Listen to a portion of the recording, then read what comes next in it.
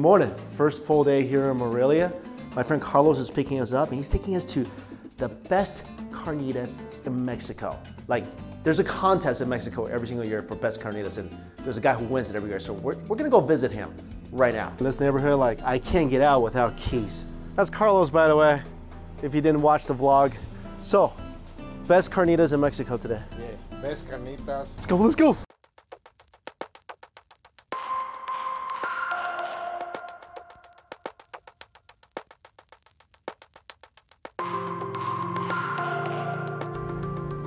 We're in Tacámbaro, and this place is supposed to have the best carnitas. Carlos just parked this car with the police. He just like gave his keys to the police. You did? Yes. And it's okay? It's okay. The police.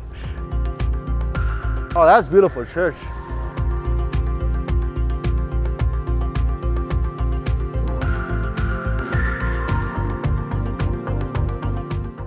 Is this the downtown area? First carnitas. First carnitas, yes. This is called a nunches? Nunches. Nunches. It's a local fruit, right? Yes. It looks like a little yellow cherry.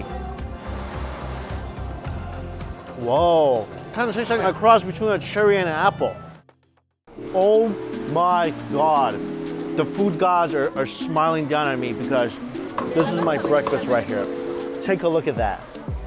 This is the most incredible thing I might have ever set my eyes on. Can't wait to bite into that. And every day they go through just one pig. They cook it. This is all the pig bones right here. They sell it out and that's it. If you want this carnita, you gotta come here early. Oh, they make everything fresh.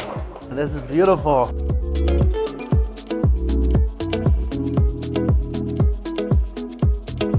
This restaurant is known as Carnitas Tacamba. And we're in the state of Michoacán, which is where carnitas originated. And if you don't know what carnitas are, it's slow simmered pork. It's basically Mexican pulled pork. So here you have some skin, you have some innards, and then this is all meat from the legs. So this is gonna be more lean.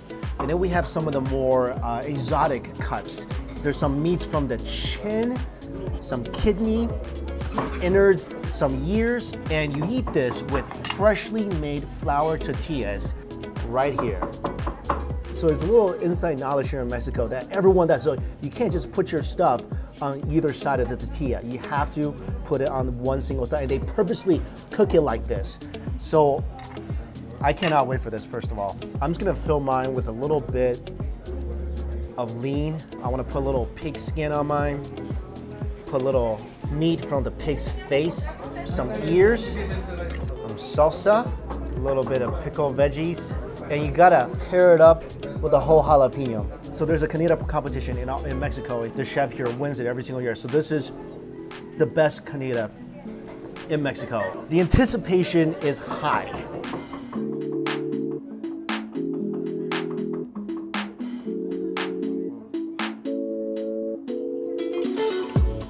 Wow. I need like a second to recover from that bite. This is why I came to Mexico. You won't find anything like this stateside. Tender, juicy morsels of pork from different cuts of the body, each having their own different textures. You get that nice gelatinous flavor from the tongue, the great chew from the muscles, vinegary flavor from the pickled vegetables, slight spice from the salsa. Every single ingredient I think I love about Mexico is basically in here right now. And just rolled with the most pillowy, gentle tortilla.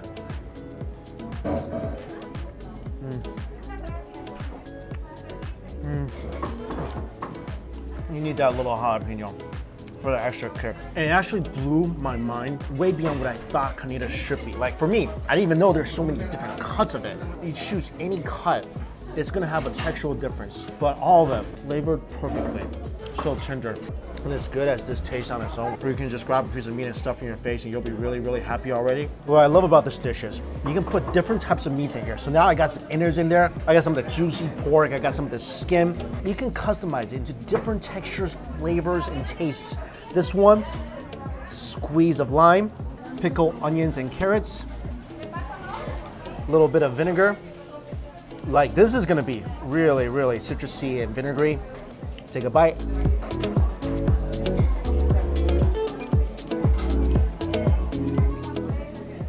This is one of those foods that every time you wrap a new taco, it's like a brand new food adventure. But every single time, you get that renewed feeling of excitement before you take your first bite. Because this one, inner is slightly crunchy, got more skinny here, got the nice gelatinous flavor all oozing in this taco. But it's balanced beautifully with a nice citrus and the vinegar. I love every single thing there is to love about this. My first meal of the day, I don't know how it's gonna get better from here. I mean, carnitas, freshly made tortillas, sitting in a restaurant where you're like sitting by Mexican families, like literally right by me. Grandma, grandpa, mom, dad, the kids are just stuffing their face with plates of pork. This atmosphere doesn't get more authentic, traditional, and more amazing than what I'm experiencing right now. So satisfying. So happy I'm here. Why didn't I come here like 10 years ago? I don't know. Everything I love about Mexico. All this, right here, right now. So all this that we had, $5. This will feed 4 people, 4 or 5 people easily. Oh, don't forget, when you're traveling in Mexico, 10% tip, okay? Don't forget to do that. On to the next food item.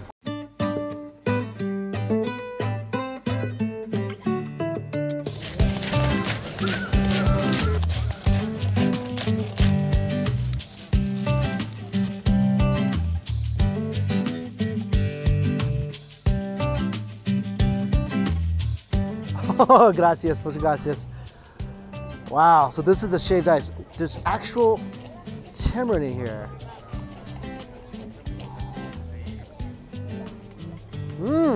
That's very tart. I mean, that's what tamarind is. It's refreshing. This is making me more hungry. So let's go grab something else that's really, really known here. Huchepos. So this place, they steam huchepos, which are sweet tamales, steamed corn, and chayotes. We're gonna try all this, right? And chili sauce.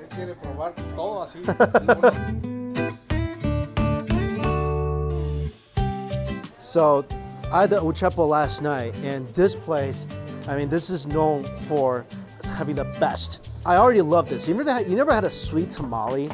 It is absolutely glorious. You get that nice fresh corn flavor, and they put a little chili on here as well to give it that nice little bite. Oh, that just goes everywhere on your tongue, does a little dance, and just makes your mouth the happiest it can be. I can't get enough of this. Elote, Mexico. This is special sauce from here? I found hot oil here in Mexico. It's very hot. I'm excited. They have hot oil here in Mexico. Oh my God, this is crazy. That is some good hot oil. It's not gonna overpower any of the other flavors. It's gonna work in unison. So you can get something spicy, salty, sweet, creamy, crunchy. Oh, look at this. Chayote. It's a vegetable that's steamed and cut in half. Whoa. Oh, it's really interesting. I mean, there's no seasoning here. You're just eating the vegetable itself. It's very fresh flavor, really juicy, subtly sweet. It's like a cross between a mashed potato and a squash. I'm gonna go home and grow my own. It's steamed. We can eat this. Ooh, well, that's a pleasant surprise. The seed has almost like an almondy flavor. People here are so incredibly friendly. 3 food items, $2 US. Let's keep eating.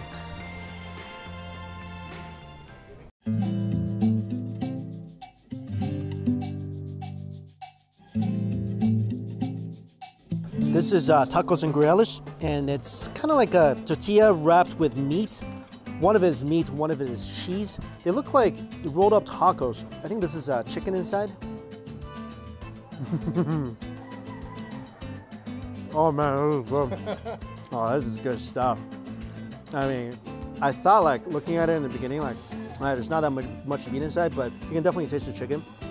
But the tortilla, that's so soft. This is the cheese version. The cheese is very fragrant. It adds that nice creamy texture to this already pretty delicate tortilla. That was a great little snack. Less than $1.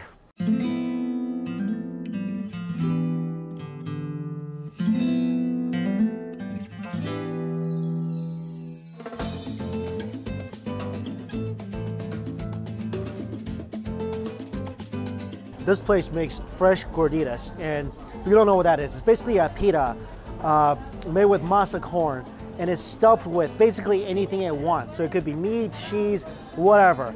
And everything is cooked fresh here on this hot iron griddle, and they're doing everything by hand. My fingers burn just looking at this. Everything smells so incredible. Ooh, look at this. Our gorditas, perfectly charred, juicy carnita inside. This one filled with cheese, and then the chicharron with cheese as well. You gotta dress the gorditas out. So a little salsa, some chili jalapenos, some pickled lettuce. Look at that.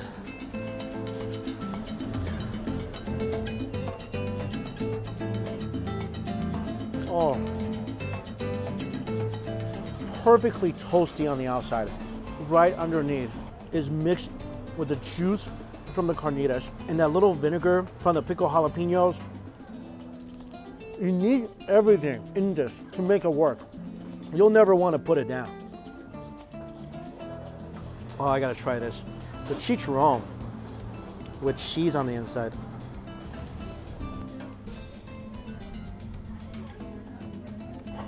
You need to try this. Huge pork flavor blending in with that sweet corn and just the most melty of cheese.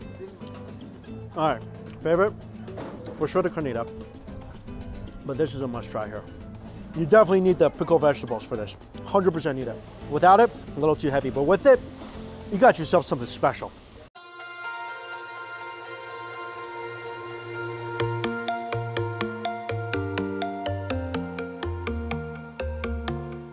So sugarcane juice, Carlos told me sugarcane is from Mexico. Yes, yes. He's the best. So this is pure sugarcane juice. Yes. There's no water in here. Oh, this is really refreshing. I mean, it's so good. By the way, this is Francisco. He's the head of the tourism board here in Tacámbaro, so he's taking me around too. Next up, are we eating chicken? Best chicken. Let's go. Oh, let's go. Now we're going for chicken, right? I'm thinking chicken, regular chicken. Take a look at this. Oh, it is literally like a sauna. I don't know how this is not gonna be dry though. Now, let's try this out. I'm really curious.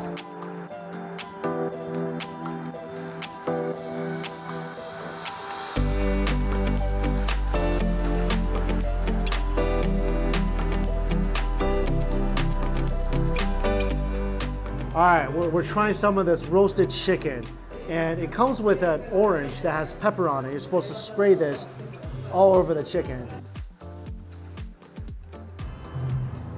Oh, wow. That is a flavorful chicken.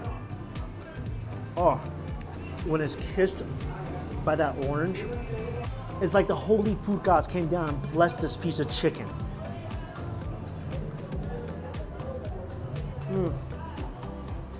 That skin.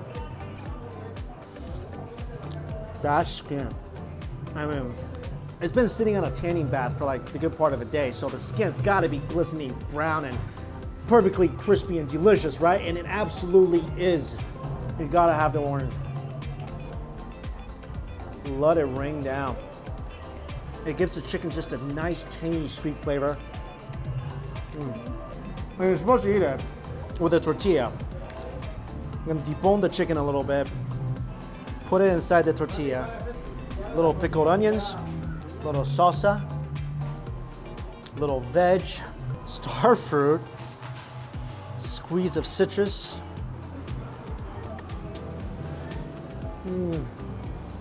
So much flavor in that meat. Roast chicken, fresh vegetables, fresh fruits, all put together in tortilla. It takes eating chicken to a whole new level.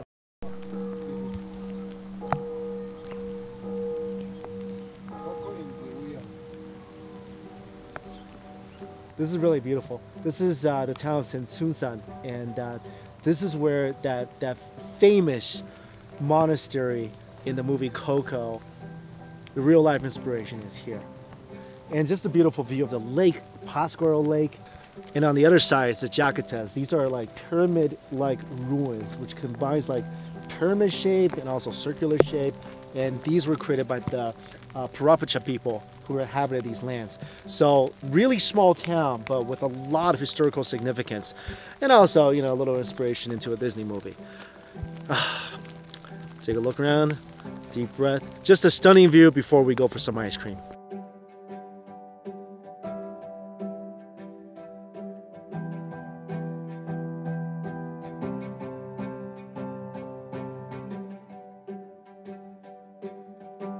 Next stop, we're at Pascuaro. This is a really magical little town. We're in the middle of this old town square where everybody just walks around. See a lot of couples here, and they're all doing one thing, eating ice cream. And because this town is known for their legendary ice cream, some people even come here just for the ice cream. The ice cream is called pasta because it's got flour in it. Let's go get some. So these are the places that sell ice cream, of course, packed with people. And a couple flavors, pasta with strawberries and pasta and mame. So I'm gonna get both of those and try it out.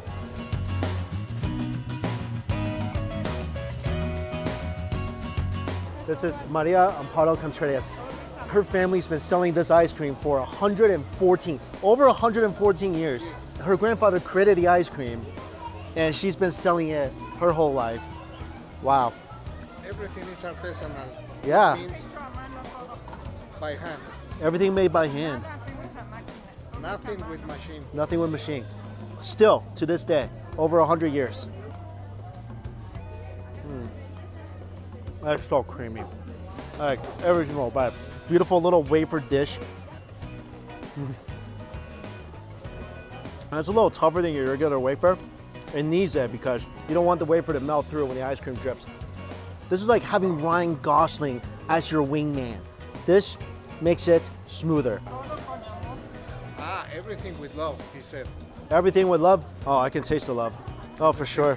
72, family business, still here every single day, making sure it tastes just as good as the day it was created. This is what I love, to taste the love, you know?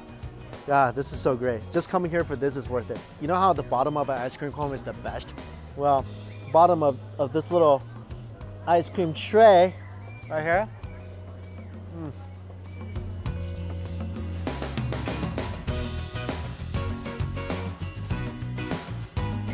So these are empanadas, the sweet type. This is a peach one. This is really good. Wow, this is a flaky, crusty, very peachy empanada. My only regret was I saved some ice cream, so I could have dunked this in there. So Carlos told me about why it's shaped like this. Now in Chinese dumplings, it's because it's like the year. The doctor invented dumplings basically to cure frostbite of the year. That's why we call it dumpling. It used to be called dumpling ear. Okay. Why is it shaped like a dumpling here? It's because the people who used to work in the minery, they have the hands dirty. Yeah. And they took this way, Yeah.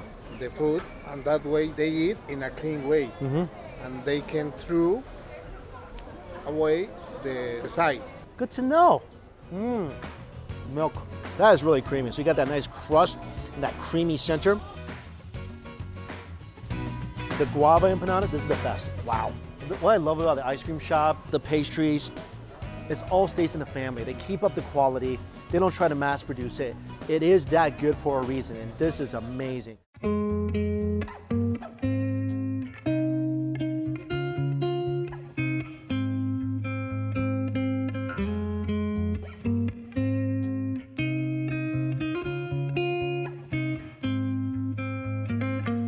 One last thing before we end the day. Elote here, got to get the white corn instead of yellow corn because it's just better. No GMO, no coloring. And they got a bunch of tortillas. This is, again, like very reminiscent of like Chinese spiced chilies with peanuts. So they have chilies with peanuts here and tortillas. And this is the spiciest one they have. Hot oil. I'm just gonna add some of this. And you gotta eat it with a popsicle stick. You can't go wrong with any corn dish in this country. That is spicy. I like it though. That is my kind of heat. What a magical place. I'm gonna walk around, maybe go get a fridge magnet, but wow. First full day in Mexico. I'm in love with this country. Like, this might be one of the friendliest countries I've ever visited in all my travels. On our way back to Morelia, but passed through this little town called Quiroga. And there's a night market here. I really want to go to a Mexican night market. Come on, come on. Oh, I'm so excited. My first taco stall experience. Ah, gracias. This is capiza, right? Capiza? A couple different types of salsa. I am so excited about this. We're going on a taco tour later in Mexico City, but let's get the party started. Oh, that is some tender head meat. Oh, he just took out this onion. This has been stewing in this gravy. There we go, chorizo. Oh man, look at that giant piece of onion.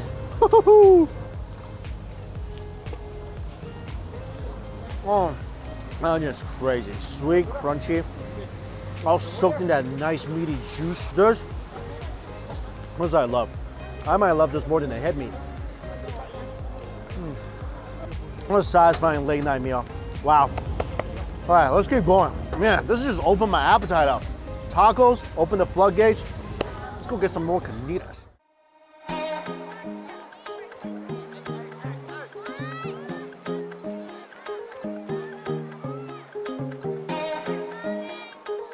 All right, you know what? As much as I love carnitas, this is the first time I'm seeing guacamole in this country right now, so.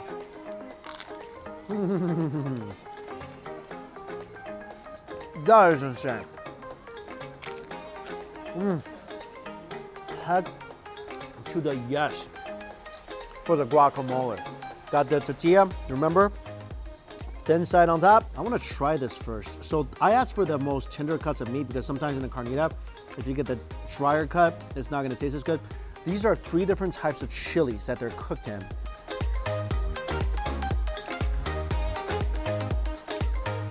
This is blowing my mind right now. I mean, the carnitas, look at it. Supremely juicy, slightly charred. Absolutely, this is a eater, by the way.